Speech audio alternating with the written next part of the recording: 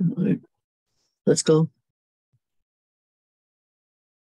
Good morning, good afternoon. Let me welcome you to this conversation. And it is my delight to be able to talk to Hélène Cixous, whom I consider one of the greatest of living writers, though in her modesty, she doesn't like me to say that. She has a career of great magnitude. I first met her in New York in the late 1970s, when she and her mother came down to a crowded Greenwich Village apartment where my life partner, Elizabeth, was living with her 4 children. And the children have never forgotten meeting Hélène and her mother, Eve. Lately, Hélène and I had another conversation, sitting on a sofa, another sofa. And I thought, let's have a conversation. And we call them the sofa conversations, as if we were sitting together on a sofa, speaking in a spirit of candor and informality. So here we go. My great delight in having a sofa conversation with Hélène Cixous. The theme of this series is radical imagination, indelible acts. But Hélène, you have interrogated every category of Western thought. Does the concept of the imagination still hold its ancient meaning? Or in the search for truth and the search for meaning, have other of our capacities replaced it, such as the capacity for dreaming? Well, it's such a beautiful, huge, and impossible question. I don't know how to situate or how to work imagination. I'm not, apart from the fact that it deals with images. So I'll just stay with images, since I think that really the largest part of my existence has to do with images, whereas I'm very short-sighted.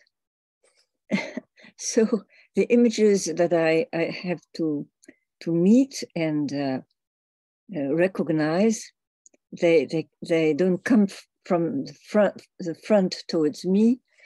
They probably come from behind my back, and we already have a conversation with my images. And by the way, you know, I think I see my mother and the children right now, just beside you. I'm glad that you do that. Am I imagining that? No, I'm here alone. But do you have your cats with you? Well, they're around. Actually, I see them there in reality because they're very close. Maybe they'll come in. Anyway, they have expressed their desire to play with us. Well, I hope they show themselves on the screen because they're beautiful cats. But one of my favorite of your books is a series of lectures you gave, and it's called The School of Dreams. And you write, dreams await us in a country we can't get tickets to, but we must travel to them. We must descend into them. What did you mean by that? Are dreams the source of our realities? I think that, well, for me and for all dreamers, I know that we all breathers, as Shakespeare would say. We are also all dreamers, except that not all dreamers remember or realize they dream, but otherwise it's human to dream. And the cats, by the way, of course, so I suppose all other animals, they also dream. Now, it's, for me, it's half of our lifetime is happening in the other world, or the next world.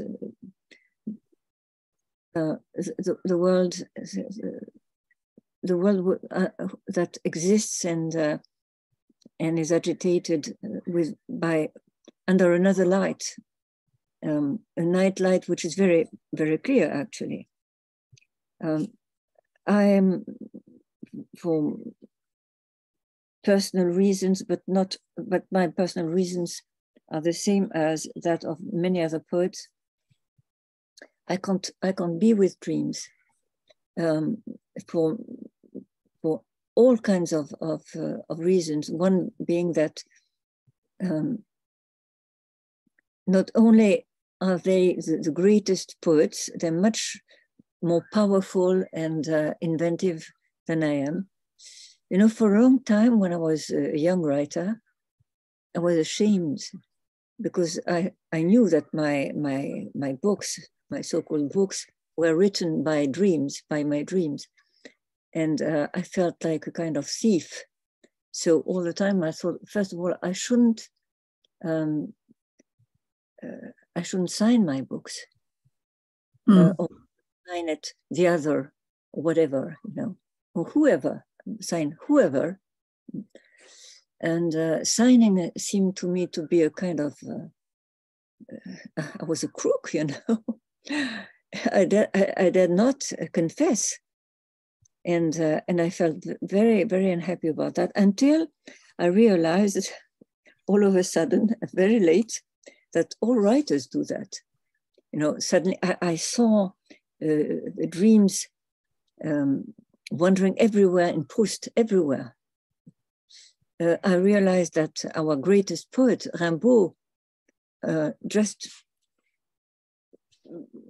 noted down his dreams. It's everything he writes is dictated by dreams, and there are so many instances. So it relieved me of my guilt. And what often people in America refer to as the quote-unquote imposter syndrome. But it lasted long, you know. But now it's the contrary. I am a humble receptor of what the dreams show me, reveal, and I admire them. I thank them, and I'm always expecting them. I'm in love with the dreams. I envy you to have such dreams and to be able to descend into them. You know, when I go to bed, it's exactly as in a fairy tale. I'm going and enjoying my lover. I don't know who, he, she, them, whatever, is going to visit me. But what I know is that they're going to be powerful creators, and they will tell me the truth that I need to know about myself, and which I'm totally surprised to discover. Sometimes I'm informed by the dreams, by this or that dream, that after all, I don't hate the person I think I hate, although this is very seldom. It happens very seldom that I hate. But love, I don't know. Suddenly I realized that those I thought I had forgotten are there. They're not forgotten, or that an old passion is still burning. Fortunately, it's only during the night. And I'm informed of what happens on the planet. Wars and despair, escapes. Very often it has to do with escaping, of course. But Hélène, you are also known, and you do it so beautifully, for putting together your dreams, your fictions, your explorations of history. One of your most recent books is called Well-Kept Ruins. You know, I had never seen the cover yet. These are the stones left over from the burnt synagogue, are they not? And in this book, which you can say far better than I, you return to the German village from which your mother had to escape in the 1930s. And you write, to imagine or not to imagine, I imagine my mother can hear me thinking. Otherwise, whom would I ask such a question? I say to my daughter, and does she? My daughter says, and does she, your mother, answer? And it is a wonderful scene, I think, of dreaming, imagining, bringing together mothers and daughters in this extraordinary book about your return to this city of devastation. It's not a village, you know. It's a very beautiful town, and it's itself is a kind of jewel of memory. It's very strange, you know. It's in Hanover, and it was founded by Emperor Charles V, who reigned over the whole of Europe, and that was in the 8th century. It's a very old city. It's still there. It's with its old houses and churches and towers. And it's exemplary because may I say a few words about the city, because it's really please, yes, because again, if I may say, this book, Well Kept Ruins, is just an extraordinary text, and now in English. Thank you. And you know, it was my dream city for all my life, actually, because I was born very far from this city, which is called Osnabrück. I was born in Oran. I was born in Algeria, and that was the north of Germany. And my mind was always south, west of Africa, and North Germany. And I realized when I was a kid, so that's one of the keys. When I was a kid, I realized that there was an anagram, and that Oran, O-R-A-N, was inhabited and was haunting Osnabrück, O-S-N-A-B-R-U. So for me, it was one of the keys of the enigma of being alive and origins. Where do you come from? From Oran in Osnabrück. No. But both, yes? Both. And they would exchange and communicate and invent also means of communication telepathically.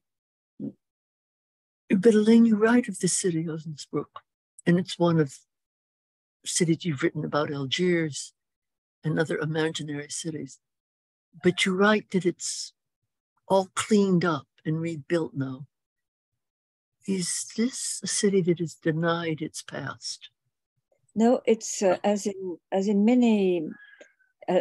most of Germany, you know, there's something that that you can meet everywhere, and it's called Erinnerungskultur. It's the culture of remembering, and it's active. That is, the young Germans, the new generations, they actively remember, memorize, feed memory, and fight against forgetting everywhere in Germany, which is a political, ethical, and political attitude, which is, I think, very healthy. Particularly as I know, of course, they have to do with the Nazi past, which is there everywhere. Osnabrück was a city of peace. Its history was that in 1648, it was one of the two cities, Münster and Osnabrück, the neighbor cities, where the Treaty of Westphalia, which founded Europe, was signed. It was in 1648, if I remember correctly. And it's still there, you know. That is, all the the princes and ambassadors of all Europe who had been fighting and destroying one another for 30 years. It's the 30 Years' War. They met in Osnabrück and Münster with 50 kilometers between the two cities, because on one side were the Protestants, on the other side, the Catholics. They had stopped the war, and you know why? There were no more people to be killed and to kill. So they had to finish the war, and they joined and invented Europe. Yes. That was where Osnabrück is. It's yeah, the city where your mother was born, from which your mother was went into exile. But she did not consider herself as being an exile. You know why? Why? Because she analyzed the arrival of Hitler immediately. As a young woman, as a young girl, she understood what he was. Whereas, as you know, there were so many millions of people who didn't realize. They stayed. She went and Osnabrück became Nazi in a couple of years, completely Nazi. And the whole Jewish community, which I thought when I was a kid, I imagined it was very like a huge Jewish city, because my mother would evoke all the time all the people in the city. So I thought it must be thousands and thousands. In the end, I discovered it was only 450. They were all killed, all those who had stayed. And she never went back. Grit to escape, to leave. Right? She didn't escape. She left in time. In 1930, she was out, and her family stayed. So she would come back again and again until the war, and try to persuade her mother to leave Osnabrück, etc., etc. So all the members of the family who stayed were deported and murdered, and the others who realized gradually, took a long time to realize. They were, of course. You write someplace, I was 3 years old when I realized we were orphans from paradise. Yeah. That's how it sounds in English. And it was an experience of anti-Semitism, was it not? Yeah. This is a real primal scene. And so if you have 2 minutes, I'll tell you. Yes, please. And then, I dated to when I wasn't even 3 years old. How do I know? Because I was 2.5 in 1939, and it happened in 1939, 1940. My father, who was a doctor, at first he was called into the army as a doctor for the army. He was a lieutenant. In front of my eyes, I was 2. Suddenly, there was somebody who replaced my father. Somebody who came with a soldier's cap and a glittering uniform, and I thought, who is that character in the theater? That was my father. A year later, he was expelled from the army as a Jew. And but meanwhile, since he was a lieutenant, we were introduced into paradise, my brother and I. That was a beautiful garden, which was called the military circle, which was reserved for army people only, and particularly officers. So we come into paradise with all kinds of plants and neat, well-dressed, well-kept, and so I thought we were admitted. But when we were inside, I had never been so expelled from any place. I didn't realize, I couldn't understand how, while we were being admitted, we were on the contrary expelled. And so all the other children were having fun, etc. And I kept listening to what they were saying. I thought, I don't have the key word to get inside, really. You know, so once I heard them speak about stamps, and I realized that they were trying to, they had a kind of childish market, exchanging stamps. So now I know what to do. The shibboleth was stamps. So I tell them, I can bring stamps, you know. We were receiving stamps every day from all the people who had fled Germany, all my family, my relatives in all kinds of countries except France, who were sending letters that arrived in Oran. So stamps, we had plenty. Stamps, like postage stamps. Oh, yeah, postage stamps. So, and suddenly a big girl, probably 6 years old, she spat on me and said, "Liar, liar." Mm. It was as if I had been wounded by a sword. How? Why? How? All Jews are liars. Oh my God. I didn't even know, you know, that Jews, I vaguely heard about that, you know, but we weren't practicing. I had never heard about that. All Jews are liars, first law. And now I realized why we weren't admitted, and I didn't know what to do with this terrible judgment. It was the first trial. And so I went back to my place, and then I met with philosophy. That is, I thought it's a dilemma. If I bring stamps, I crawl in front of those terrible enemies, you know, who flared hatred. If I don't bring stamps, all Jews are liars. And I remained with that. And what did you do? I dreamt that I met a little girl who was exactly my size, but she was all fair-haired. I was dark. And I thought, now I'm going to kill you. And then I didn't know how to kill her because I was 3. And how do you kill? So I remembered vaguely something about Snow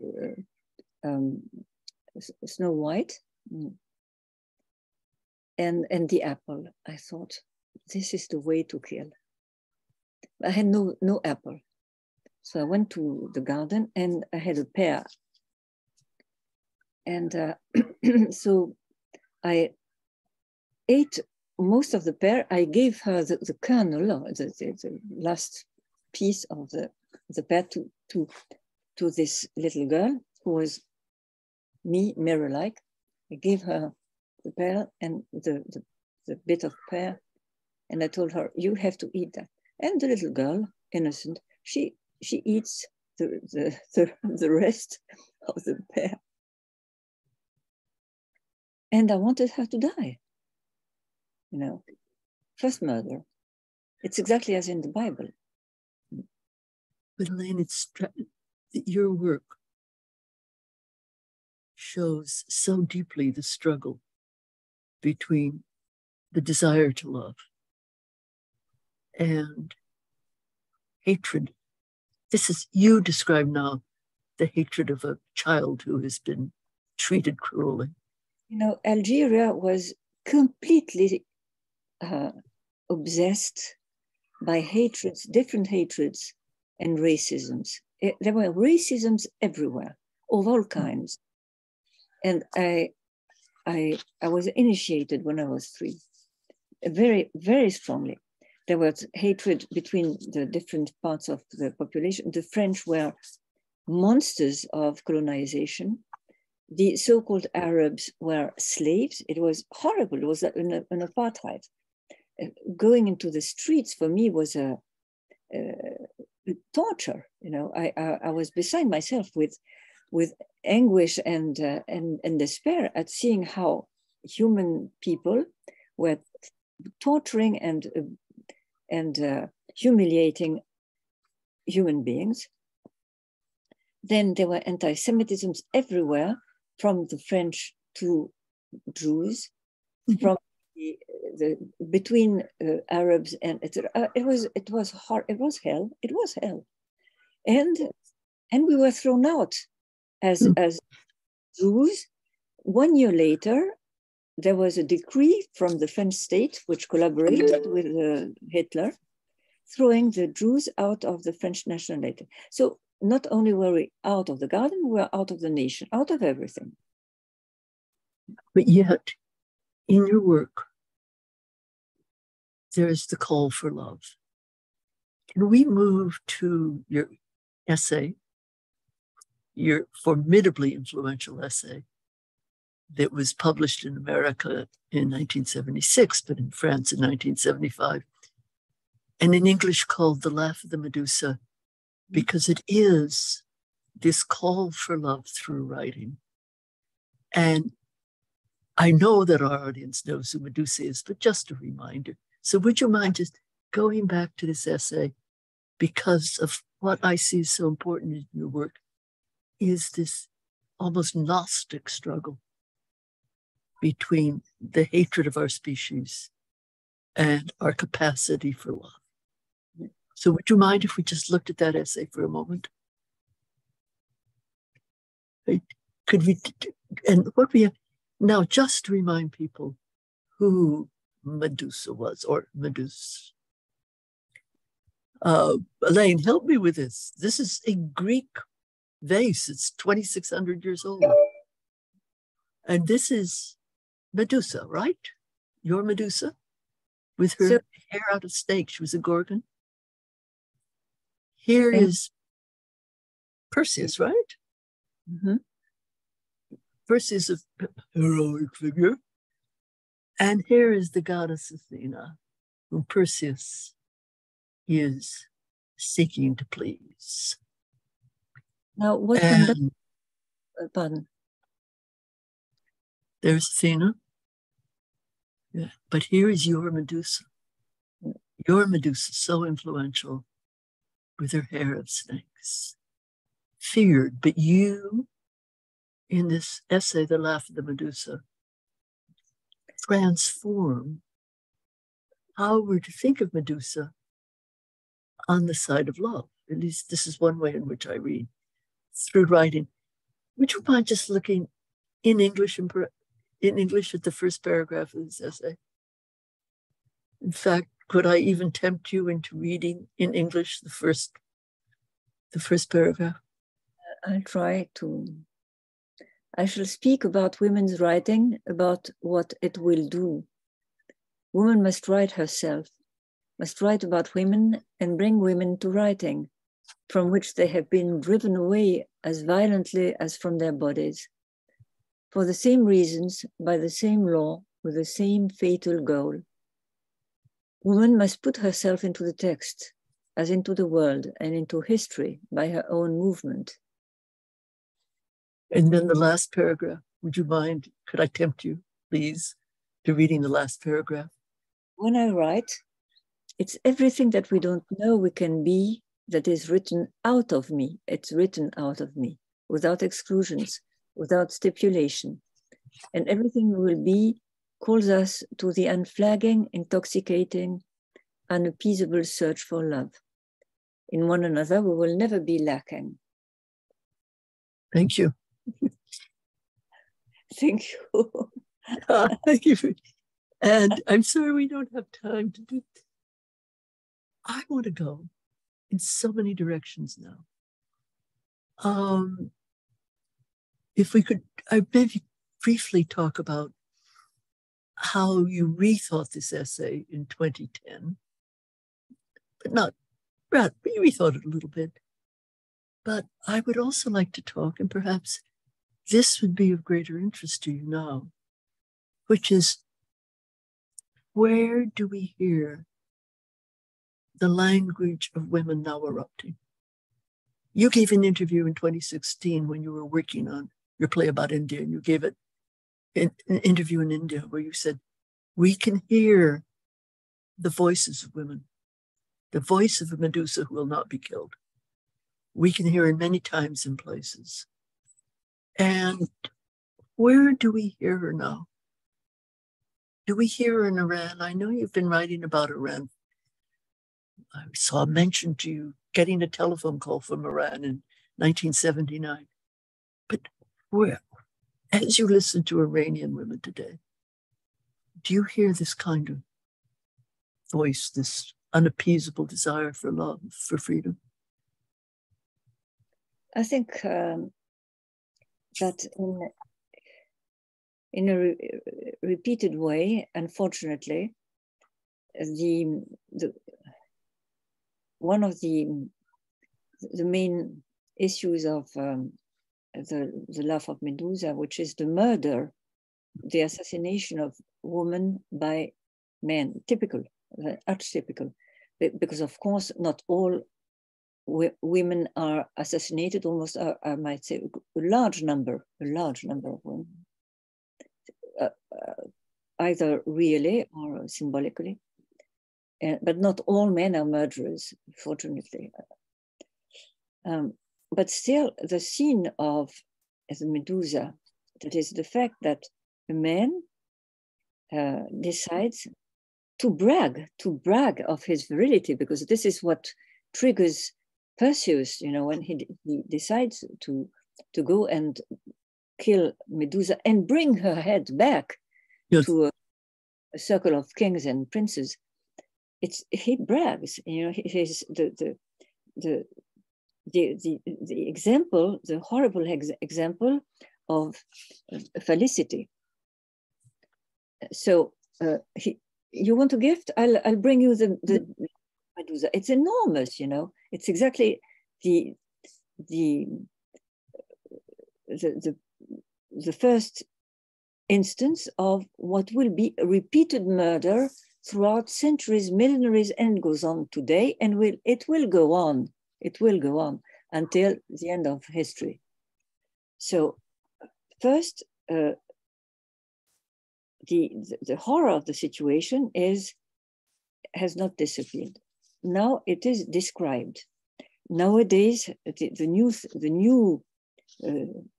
step in the development of this horrible tragedy is the fact that so many women are aware. When we met, and it was the beginning, or the first centuries, if I can say so, of women's lib, and I enjoyed being in the States because it was ahead of what was happening in France, but feminists were a small minority. Mm. The fight for women's rights was something exceptional. Now, of course, it's wider on the face of the earth. But the scenario is always the same. It's a woman who is well known for her power, whether it's imaginary or real, is going to be killed, and she will be beheaded. She will be decapitated, because there, there's the siege of thinking, of wisdom. And one thing I didn't say in my essay, because it was already, I had so many things to say already,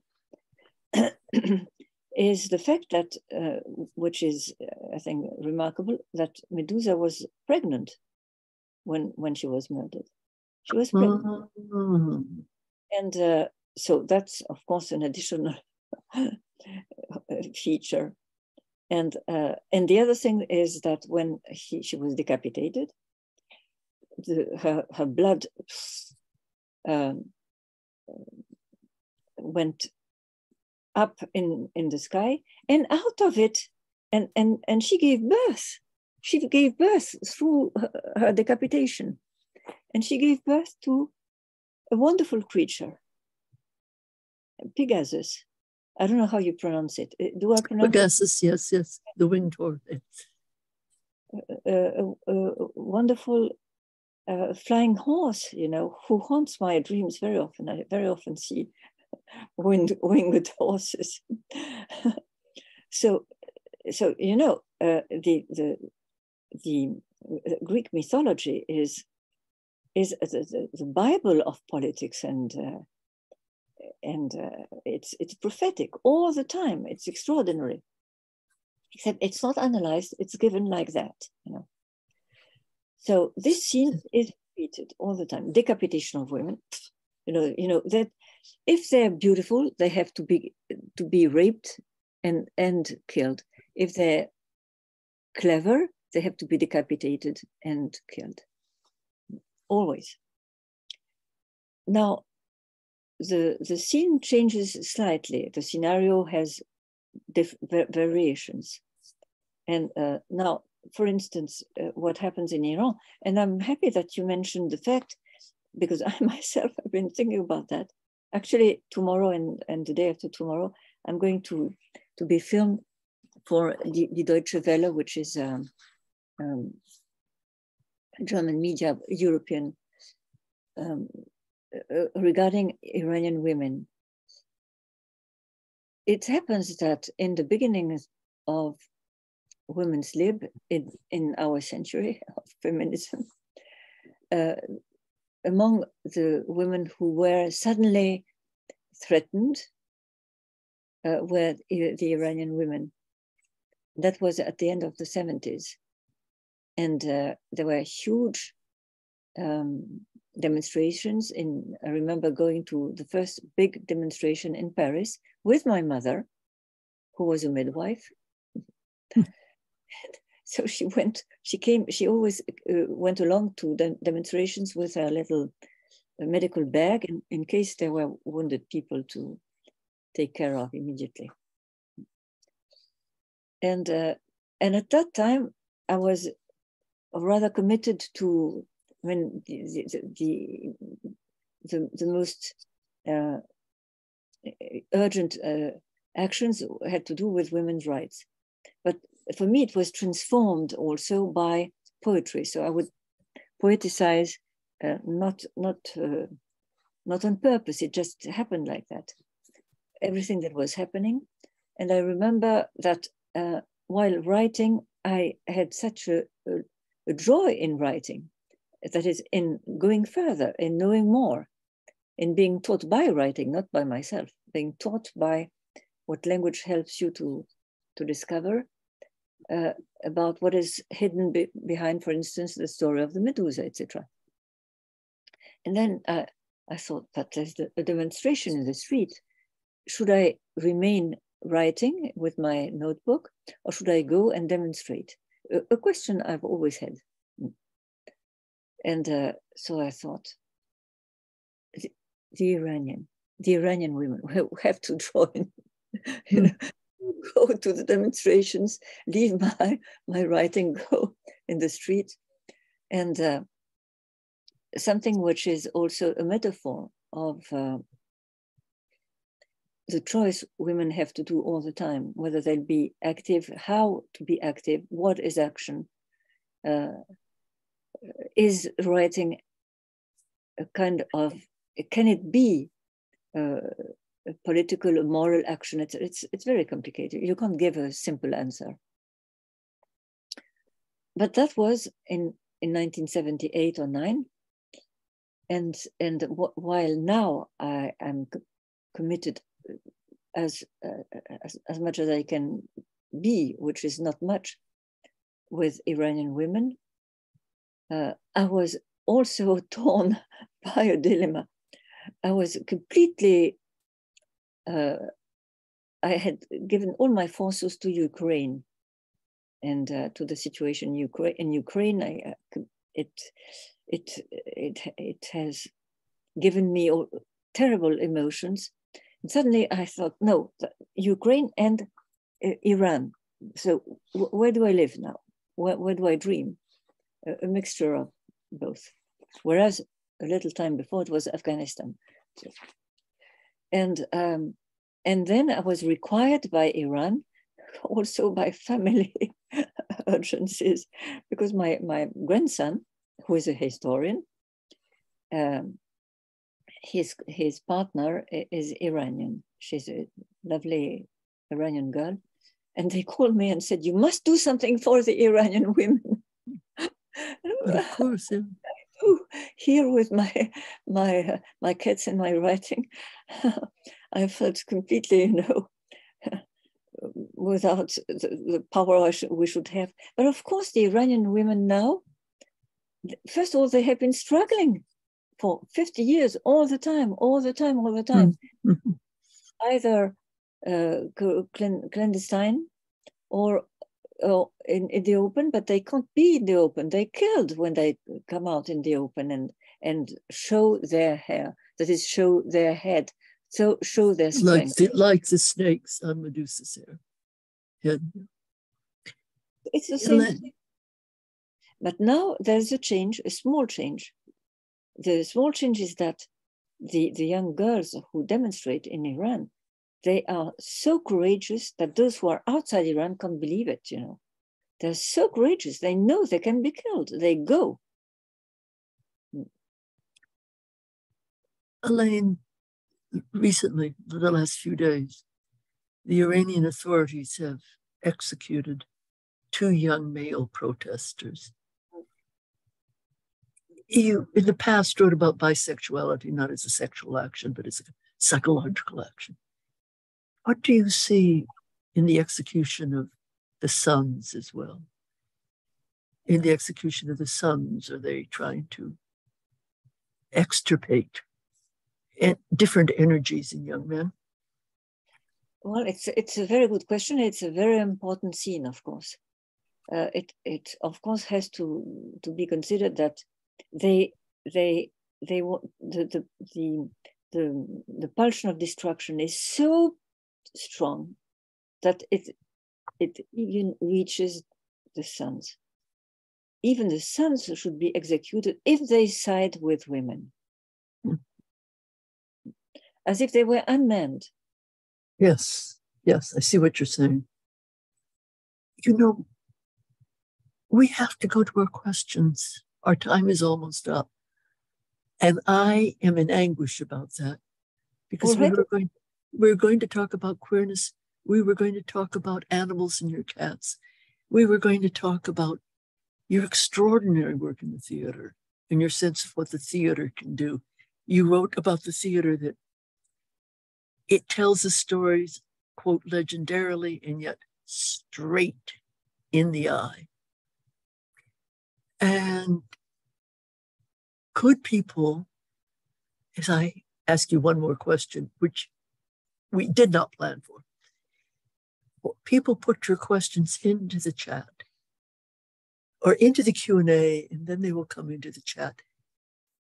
I'm just going to see we did not talk about your writing about animals and what that means in terms of the destruction of the binary. We didn't talk about aging.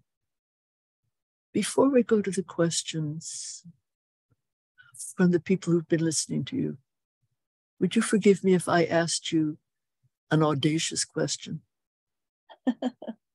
Would you come back? Would you do another sofa conversation with me? You don't have to answer now. I will put it in writing. But I would be thrilled if you would, before you take the questions here, think about coming back and having another sofa conversation with me later in the winter. So we could talk about, just think about it. We could talk about all the things we couldn't talk about today. And we could hear more of your extraordinary wisdom and ideas. Here, let me see. What is the first question for you? Jay, where is the question? They're in the Q&A now?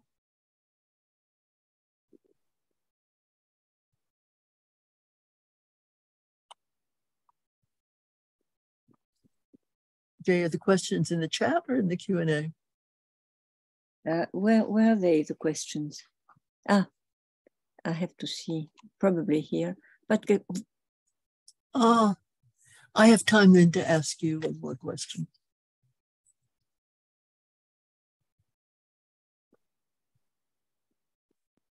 What next for you? One of your consistent metaphors, you describe yourself as a traveler, as traveling, especially as flying. And one of your memorable stories called Shared at Dawn is about who you and your cat find a bird that has been trapped in the lattice of your balcony. But here you are, this traveler, flyer, and the bird turns out to be alive after all. So what next, my traveling friend? And here is a question, wonderful question. So just think about it. My traveling friend, my flying friend. Here is a question. What do you think of contemporary queer and feminist theory? And what about contemporary feminist politics, especially around trans exclusion? Exactly the same as I thought 50 years ago. I haven't changed. You know, of course I am, and I think that if reading the Life of Medusa with this question in head, one would see that I would approve anything that is an emanation of the need for freedom, for invention, for trying, inventing all kinds of ways of exploring life. You know, it's so now.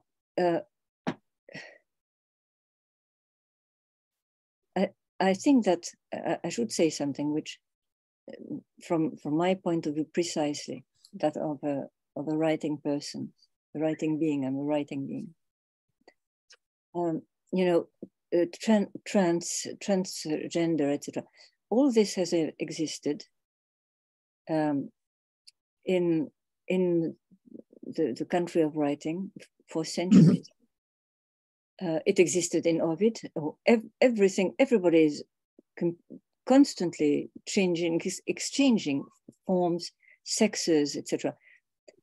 Even in Greek mythology, as you know, Tiresias, is that the way you pronounce Tiresias? Tiresias, yeah. The prophet of Greek, who was 9 years a man, 9 years a woman, and then going on and being a woman, man, etc., etc.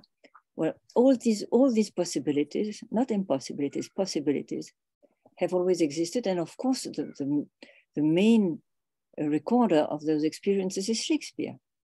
If you read As You Like It, it's incredible, you know, where you trance all the time. And now, what are what are the modalities with what kind of tools or help can these transposition and progress happen? It's language. You know, it all with the help of language. Language can inspire and help all situations. And of course, if you dream, then everything happens in dreams. You know, as you know, we are others all the time. So, for me, what is formulated now is a moment in the beautiful and terrible and unfinished history of what will happen with the powers of a human species. And of course, I don't separate that from the animal species, which is so almost human and vice versa. One other last question. What do you urge us in the theater community to do in this moment? How best do we wield our power? How best do we wield our power in the theater community? Of course, there are theater communities, but how best to write today in the theater? Regarding the theater, as an art in general, or anyway? So the question just says theater community. So take it as you will. Community is a word that is difficult for me to really appreciate, because I theater, if I can say so, I theater in France. France is a great theater country, but it's very diverse. There are all kinds of experiences and experiments regarding theater. And I belong completely to a particular company, which is the Théâtre du Soleil. It's a real company. Now, a real company means it's a crew of 80 people who are equals. It's very revolutionary and demanding. Not all theaters have the same time of pattern. They're very different. Some are non-inventive, some are experimental. There are all kinds of possibilities. Now, so my point of view is that of my company, of Le Théâtre du Soleil, with Ariane Mouchkine, who is a genius in theater. And by the way, she's a woman. Of course, we never say that, because in the theater, it doesn't mean anything. The experience that you have 40 actors, or I don't know how to, 40 players, so no actors or actresses, etc. And they embody everything. A young boy can be an old woman. This young actor, young player can embody, as in one of my plays, night. You know, when I wrote a part for night, so everybody says, but who is night? How is night? Then a young player came forward and say, I'm night. And everybody recognized night. You know, that's what happens with the theater. So there's total freedom, and it's not theorized. There's no theory. There's no trying to translate the experience, because it's childlike and genius-like. You can do everything. Or when I said to Ariane, I don't know what to do because I need a bear on the stage. Never mind, you'll have it. In comes the bear. Everything, everybody is possible, and you are possible in every way. That's you also. Yeah. Sorry, finish. Please finish. Yeah. No, it's just that, of course, it's the ideal theater is that. It's that of Shakespeare. When the wall is a player, a player is a wall, etc. Why not? I am so sorry that our sofa conversation, and I want to thank people who sent in the questions, but I'm so sorry that this sofa conversation has to come to an end. But I want to leave with something else you said about the theater, where you said, these are also our stories about the gods. And then you write, the theater tells us stories about, quote, in English, the hell we have in being human. And you go on, human, I mean to say, this is Hélène, I mean to say, we are the scene of the war between good and evil. That there is war means there is a chance for good, a chance to distinguish oneself and to vanquish. And I want to thank you for being a force for good. Kate, I want to thank you. And may I say to you and say to our audience, season's greetings. It's a season in many different faiths and many different places. Season's greetings. And if there is to be a new year, may it really bring in the new in this war between good and evil. And you do think in these great, deep ways. Your dreams may be very particular, but in your writing, you do sense the spaciousness of human and of animal life. You think cosmically, if I may say so. And again, I want to thank you for it. And thank you, too, for showing us the chance of being good. And for being, and please, don't try to stop me from what I'm about to say. Thank you for being a great writer. Kate, well, I'm glad. I can't believe you, really. But I'm very thankful. And I think you're extraordinary. After so many lives and so many children, and we have to talk about children. We have to talk about children and grandchildren. And great-grandchildren. Yeah. Yeah. And may their lives continue. Hélène, thank you again so much. Forgive the French, merci bien. Merci bien. And to our audience, thank you for being here. We will be back in the spring. I truly hope I can inveigle Hélène to return. And until then, may your day go well for everybody. Hélène, thank you again.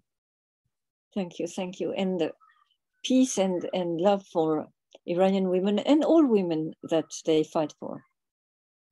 Yes, absolutely.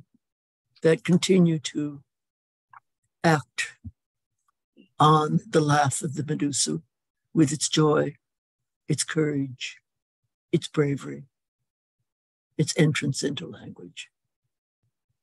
May we have that. Bye, Hélène. Hello to Paris.